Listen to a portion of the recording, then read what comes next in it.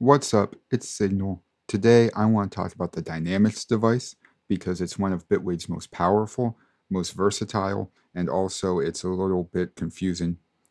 You see, the information in the Bitwig manual concerning the Dynamics device is pretty shallow. I'm pretty sure it just says it is an upwards downwards compressor, but it is also an expander. And when you go over here to show help, you'll see flexible compressor expander with sidechain. That's how we describe it. So you look at this, you look at the manual, and you say, okay, where is the compression and where is the expansion? If you're like me, you haven't even encountered upper compression until this device. I mean, why would I compress upwards? And the first time I made this video, I was slightly off, and I was politely corrected by a Twitchy Bones. So I'm going to be putting his music in the description instead of mine for this video. So go follow Twitchy Bones on Spotify, Apple Music, SoundCloud, wherever you like to listen to music. It's nice ambient electronica. Shout out to them for making this video a better resource. So what seems to be the case is this module here, or here, seems to be both a compressor and expander.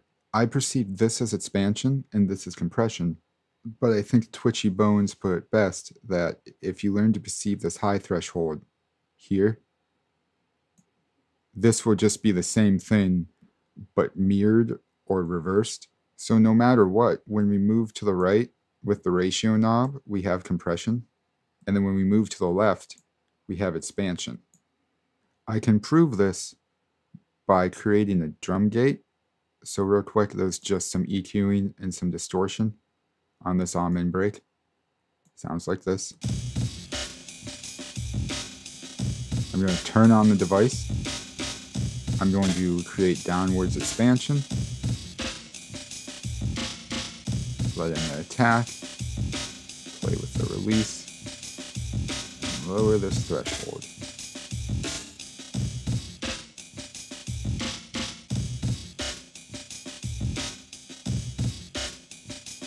So because that's operating as a gate, we know that is downwards expansion. If we run the test in the other direction, move the ratio knob up like that.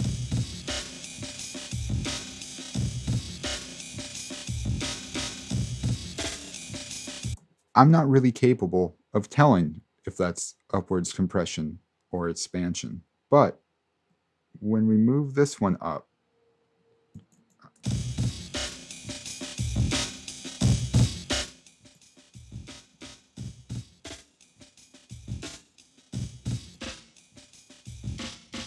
I think it's fair to say with the way it hits the ceiling here, that is obviously expansion. It becomes more obvious when you turn them all the way up. Most of us just aren't inclined to do that because it hurts. I mean, you see I turned this down to negative 20 dB. Let's get into some practical mixing applications. Here we have two breaks just lined up. It's a hot pants break and the almond break. So let's dial this in real quick. Let's dial in the dynamics on the break. I'm going to zero this all out.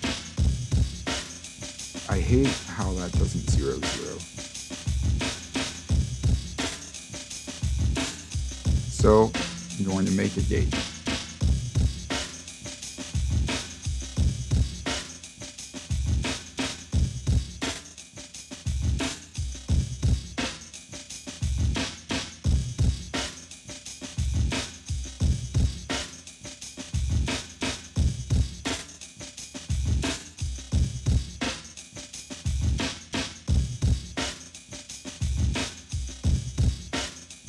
Now I can bring texture out by either expanding upwards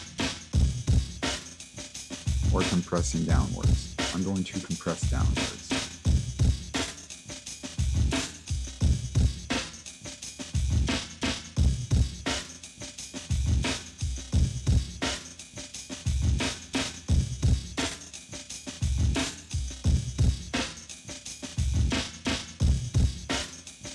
And in this case, I'm actually going to turn it down -1 dB. And we're going to move on to the polysynth. I actually just got this MIDI clip from Bitwig. It's like over here in clips. And then I added this voice lead-in to make it more pad-like, because I think this is supposed to be a keyboard. So what I'm going to do is I'm going to compress upwards, and then I'm going to expand on that compression. Because you can see that little bit of tape noise here. That's coming from here, Magnite. It's a tape machine from Black Rooster.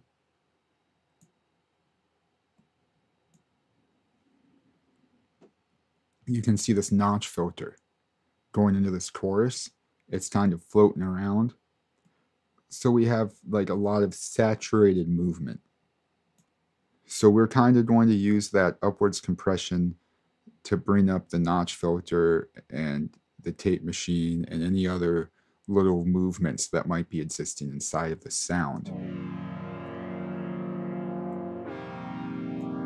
Let's bring the task down.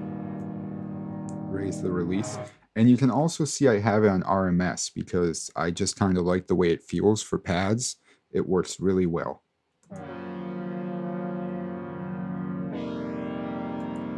And then I kind of like it to look like that. We're really not doing a lot. Again. It's a lot. Yeah. And now let's expand. Alright, let's zero the threshold out. Then expand. I hate that.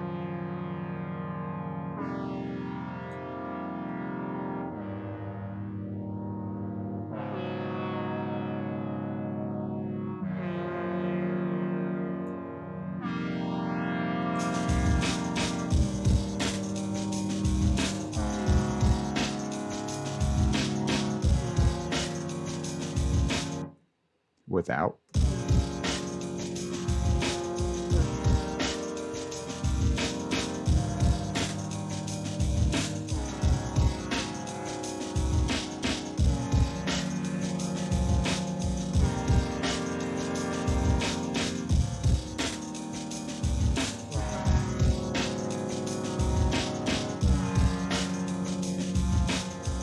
I'm going to raise this an octave.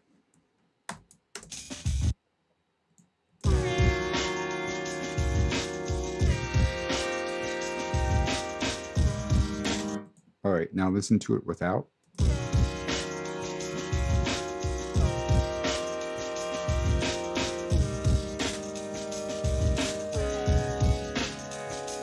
With.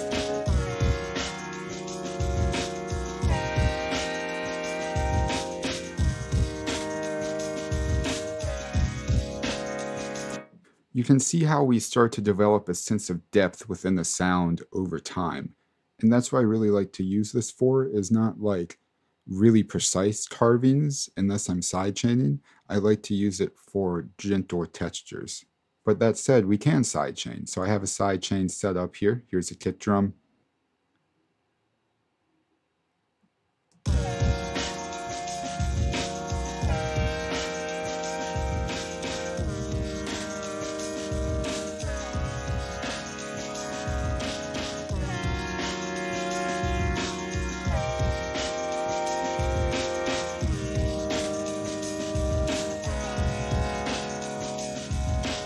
Does anyone remember Deadbeat Sounds? This is one of their samples.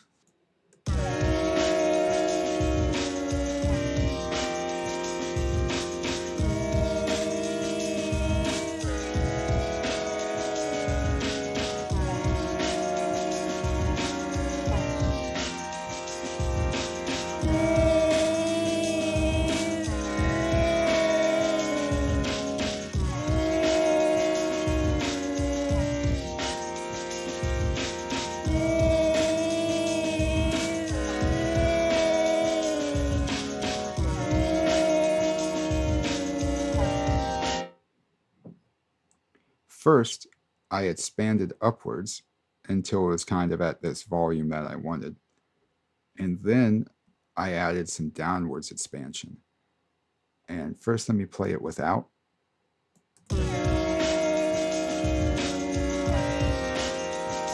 Kind of hear like tail sloppy.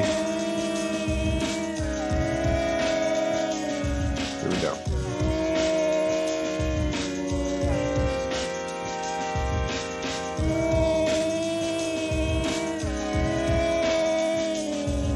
Without. Do it again.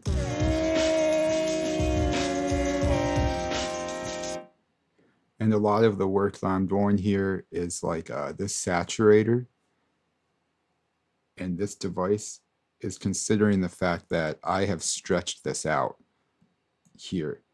So I have to add some information in to kind of get it to poke out a little bit, because there's not enough information here to communicate over like the course of time that I've laid out.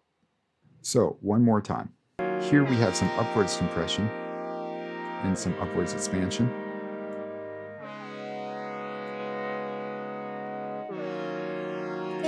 And then here we have upwards expansion and then downwards expansion.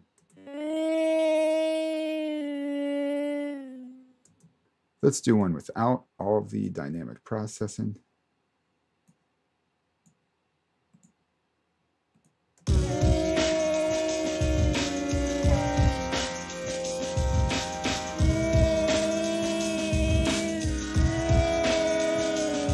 it back in.